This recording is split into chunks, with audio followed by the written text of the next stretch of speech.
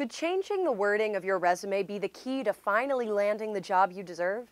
We're willing to bet that it just might be. Did you know that according to CNN, 40% of civilian employers admit to having difficulty understanding military experience? Another 30 say military applicants could be marketing their skills better.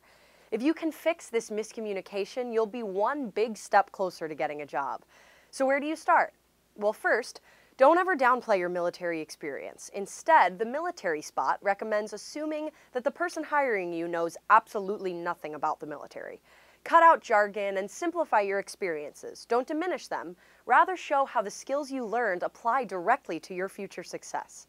In our next video, we'll go over specific terms to use that civilian employers will understand. We'll see you there.